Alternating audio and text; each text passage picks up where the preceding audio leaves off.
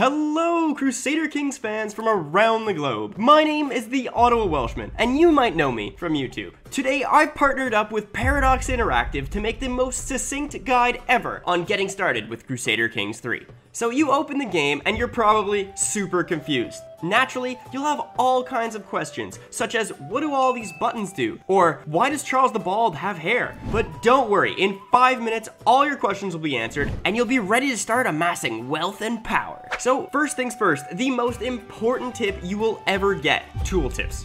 CKIII is an incredibly complex game, but the best part about it is at any given time, you can learn about any complex mechanic through these tooltips. If the word is highlighted in blue, it means you can hover over it for more info. The biggest pro maneuver I would recommend is turning on this setting. This is going to help you a ton for deep diving. So next, let's start by covering the basics. I'm going to start as this ruler right here. Now, if we click on the holding, you can see our character pops up with these stats.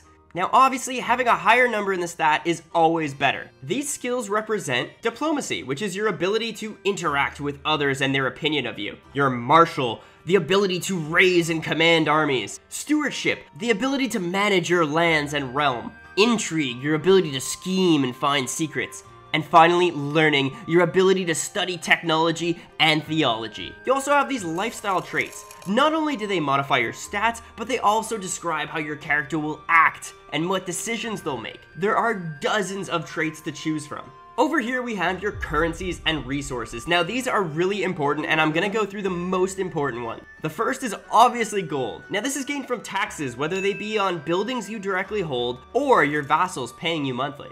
Gold is primarily spent on 3 things: creating and maintaining an army, buying buildings in your holdings to bring you in more tax, and bribing people to get what you want. The next currency is prestige. You can earn it in so many ways, by holding titles, hosting exotic feasts, marrying into respected dynasties, and more. Your amount of prestige indicates your level of fame, which will impact how other characters view you. Subsequently, prestige is important because you can spend it on declaring wars against your neighbor. And finally, we have piety. This is earned through having virtuous traits and going on pilgrimages.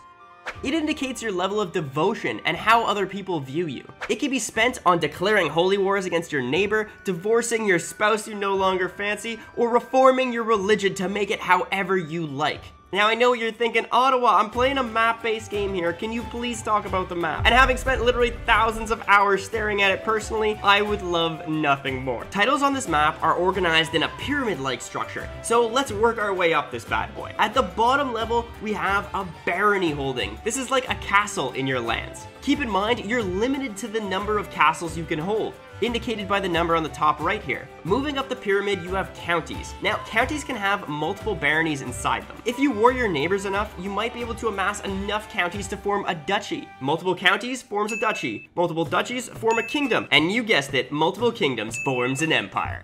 See, you're catching on pretty quick. You'll be a fine ruler in no time. Now, obviously, there are hundreds of holdings in an empire. So when you start to surpass the amount you can hold, you'll grant these titles away to vassals of yours. You can find more information on vassals right here.